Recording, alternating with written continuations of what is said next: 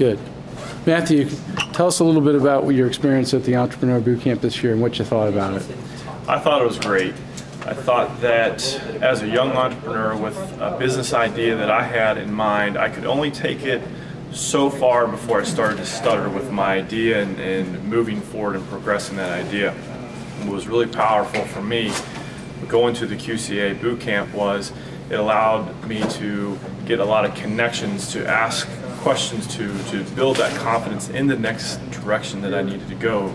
It gave me a powerful network of mentors and coaches that I could reach out to and give me that guidance to take my idea to the next level where I really needed to take it to have it to become successful.